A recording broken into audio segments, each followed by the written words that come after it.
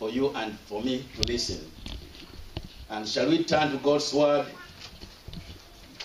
The prophet Isaiah, chapter 40, verses 28 through 31. The prophet Isaiah 40, 28 through 31. And I gave the title to that scripture, Rely on God's Ability. Rely on God's ability. Have you not known? Have you not heard? The everlasting God, the creator of the ends of the earth, neither faints nor is weary. His understanding is unsearchable. He gives power to the weak, and to those who have no might, he increases strength. Even the youths shall faint and be weary, and the young men shall utterly fall. But those who wait on the Lord shall renew their strength. They shall mount up with wings like eagles. They shall run and not be weary. They shall walk and not faint. Our loving Heavenly Father, we submit ourselves to this precious word that we have read. Quicken our hearts and our spirit. Minister to us in your own way, and we shall give you the praise and glory. In Jesus' name we pray. Amen. God loves you and loves me. And he's concerned with every detail of our life. He's concerned with what burdens me, what burdens you. He's concerned with your situation, Sharifa, of your education.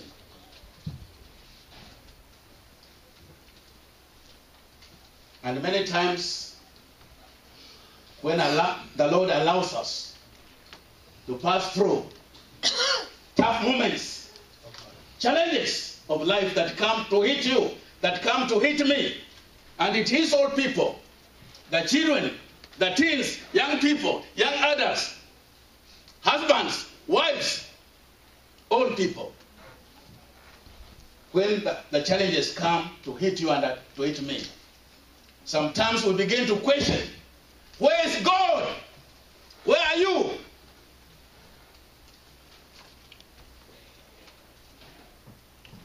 God allowed his people of Judah to pass through the challenge of being taken as captives in the land of Babylon.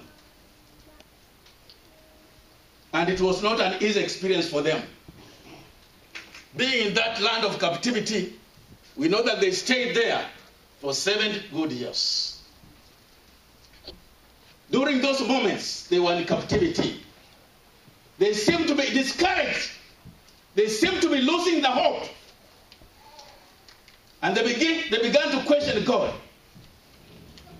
And we see how they began to question God when we read verse 27 that we did not read.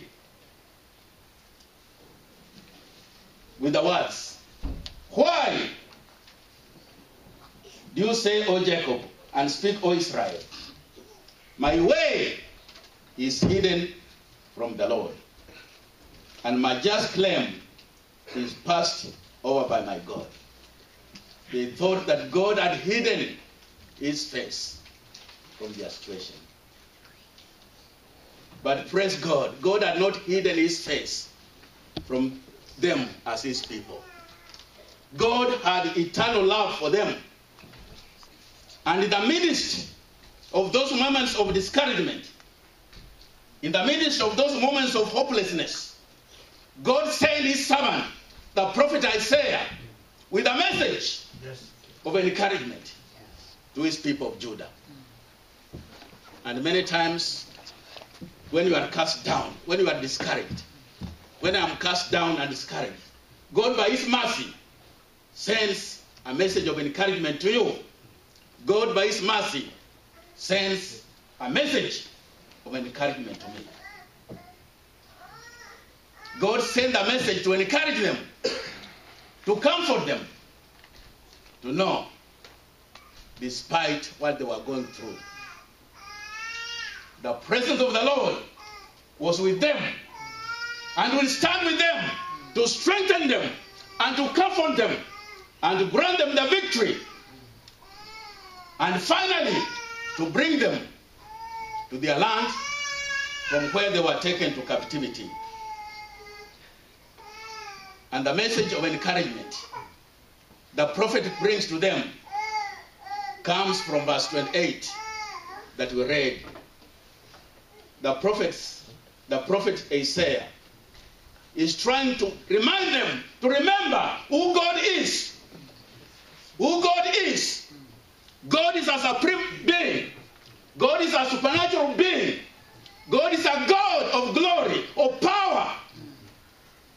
And no matter what the circumstances they were facing, God will be able to uplift them and give them the victory. So he tells them, have you not known? Have you not heard? The everlasting God. He reminds them to know that God is the everlasting God. He has no beginning. He has no end. And someone who has no beginning, no end, is able to do anything. The eternal God is not limited by space and time. He reigns eternally, forever and ever. In their situation, to remember, the everlasting God is their God. Will be able to stand with them and give them the victory. They were to remember that God is the creator of the ends of the earth. He created the earth. He created the heavens. He created everything. And someone who has power to create, nothing can defeat him to fulfill. He wanted them to know that God has ability to raise them up and to grant them his presence and victory. He also reminds them to know who they were serving. A God who neither faints nor is weary. Many times I faint when I'm exhausted. Many times many of us faint when we are exhausted. But God, praise God. Amen. He never faints, neither is weary. He has that power, he has that authority, he has that glory around him all the time. And therefore, their faith were to be in this God, who is an everlasting God. Their faith was to be in this God, who is the creator of the ends of the earth, who neither fails nor is weary, to uplift them and to give them the victory. Not only to remember who God is, but in verse 29, to remember what God does or what he's able to do. And Isaiah reminded them of what God is able to do. He gives power to the weak, and those who have no might, he increases strength. He was reminding them. As they felt they were weak, God was ready to give them his power, to strengthen them, to uplift them, so that they can rise up with confidence, with victory, because the presence of the Lord was with them. And as they felt weak, God was ready to strengthen them. Then in verse 30, he talks about the youth and the young men. He mentions about even the youth shall faint and be weary, and young men shall utterly fall. We thank God for you, young people. You are strong, you are energetic, you have a great vision, and you are able to face every task with confidence. I can recall when I was a young man in the high school, I was strong and energetic. Yes. And I could be able to do exploit of running 1 mile, 3 miles, cross country, and come out as a winner. Yes. Because I was a young person with energy, with zeal to do that. In case you tell me to run now, I cannot manage because I'm not a youth. But you youth, you are strong and energetic. You are able to do that. After running 1 mile, 3 miles cross country, when I came to the end of the rope, victorious, I found myself exhausted. I found myself, though I was a young person, energetic, I'd run well, but I found myself exhausted. I had no strength. And that's what the prophet is reminding us. Even we young people, after we're done a tough exercise, sports, running, we come to the point where we feel weary and exhausted. But he continues to say, those, verse 31, who wait on the Lord. Yes. Those who wait on the Lord. Those who rely on the Lord shall renew their strength. Shall renew their strength.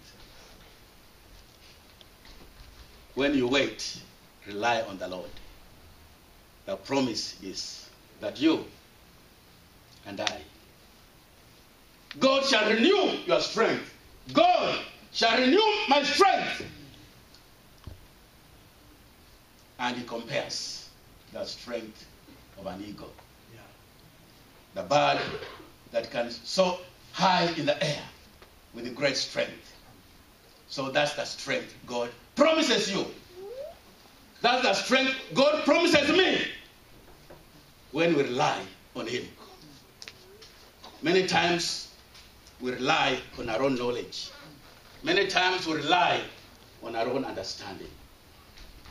But our own knowledge, our own strength, our own understanding is in vain. Is in vain.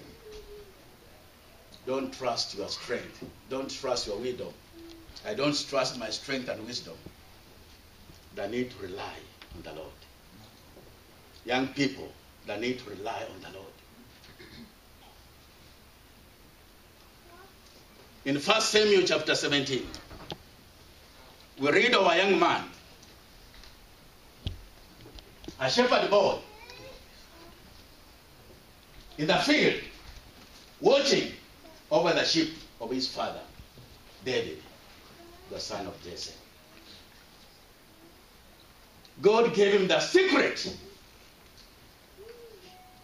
to know how it was important to rely on the Lord. He was a young person whom people could despise. He knows nothing and he can do nothing. Even his brothers despised him. But he learned to rely on the Lord. And because he learned to rely on the Lord, God gave him strength and power to do the exploits for God's glory. And we read in that chapter, 1 Samuel chapter 17, when he was taking care of the sheep of his father, how a lion came and took one of the lambs that he was taking care. As a young man who learned to rely on the Lord, God energized him, empowered him with anointing anointing from above to go against that land and take that land by the beards. He struck that land down and killed it and took the lamb from its mouth. Not only that, another time when the bear came, he did the same. He was not relying on his strength as a young boy, a shepherd boy. He was relying on the living God. When he went to see what was happening in the field, his brothers and others fighting against the Philistines, he found people fearful, running away from the giant Goliath. But because he learned to rely on the Lord, he was not afraid to go and face the giant.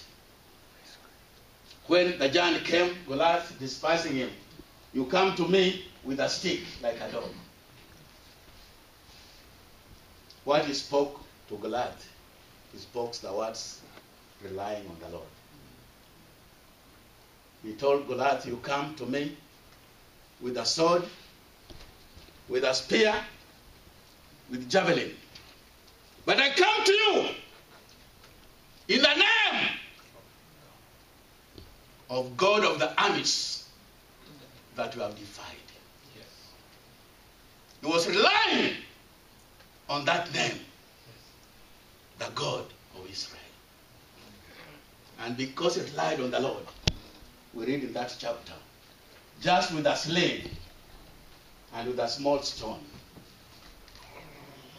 relying on the Lord, he struck the giant, and the giant fell. And he went, stood on him, and cut his head and killed him. He relied on the Lord. What giants are you facing that are making you fearful? What situation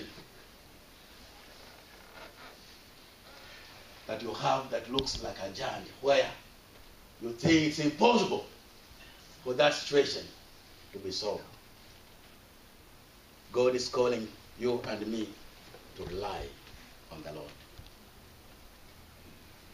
Every giant in your way, every giant in my way will be defeated. Not in your own power, not in my own power, but in the name of the living God, upon whom you are relying and upon whom I'm relying. Solomon, the son that began to rule after him, following the example of David, he relied on the Lord. He was chosen to be the king of Israel when he was still a young person without any experience. And like his father, God enabled him to rely on the Lord. When he had gone to sacrifice at Gibeon, God appeared to him and asked him, ask whatever you want, and I'll give to you. In the case of the one, I would have asked riches, glory, honor. But that's not what Solomon asked. He relied on the Lord. He knew that he was unexperienced. He knew that he had been chosen to lead a great people. And he knew the need to rely on the Lord. So he relied on the Lord. When the Lord asked him, ask me what I shall give you.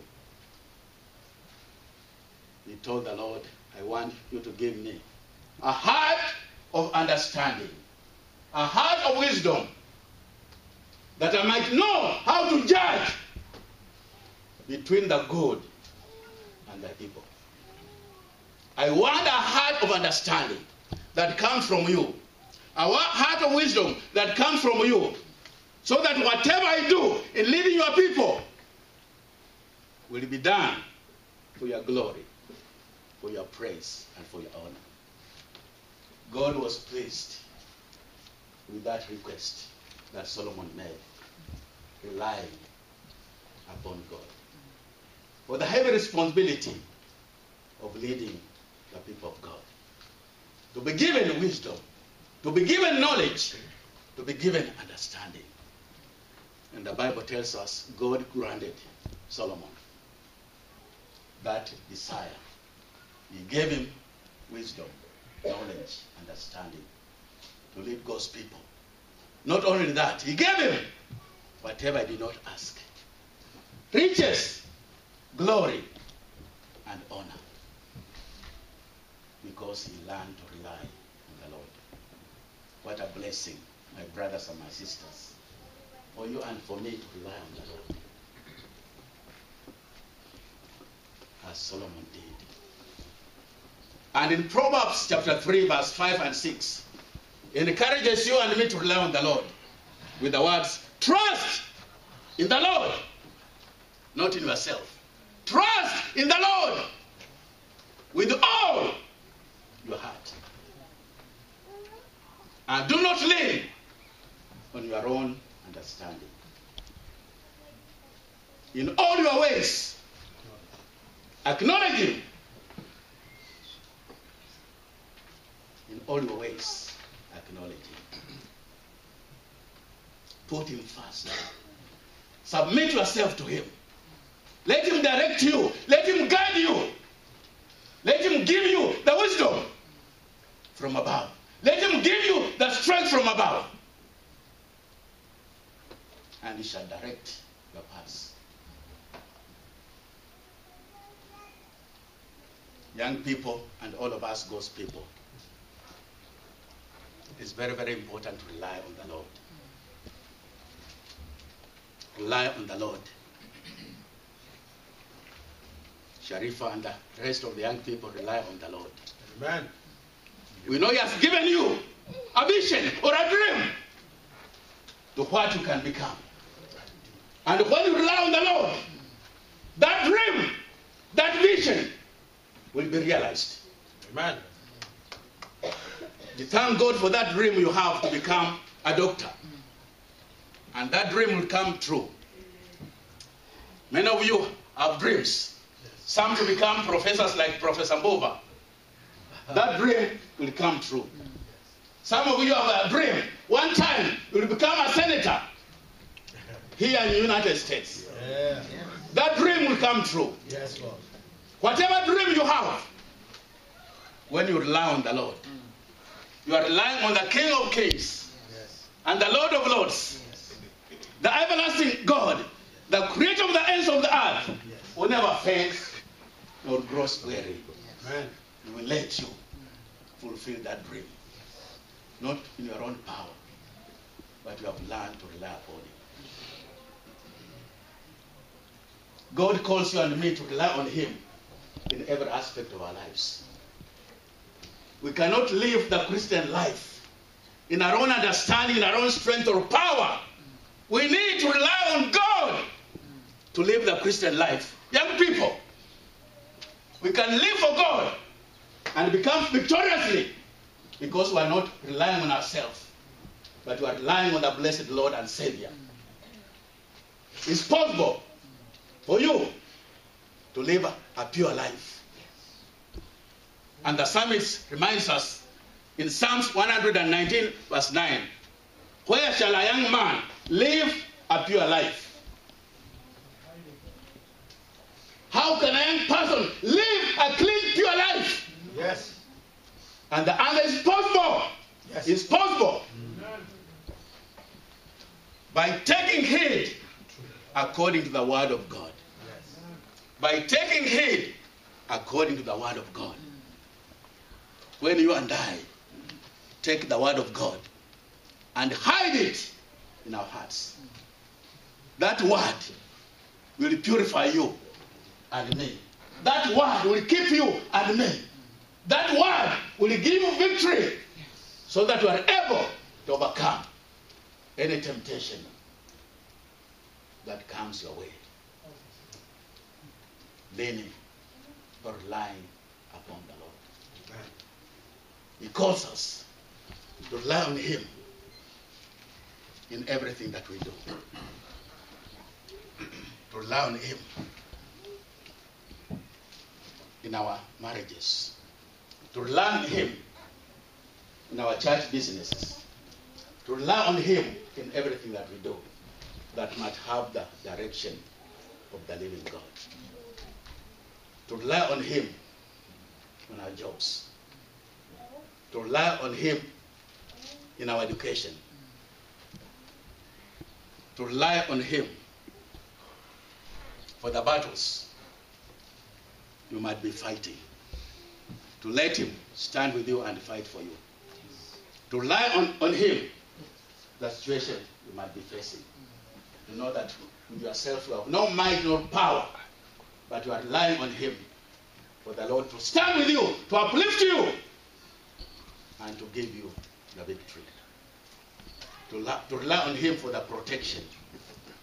To rely on him for every provision of your need, whatever need. To have that spirit of relying on him, because you know that God has ability to give you the victory that you need. Shall we stand?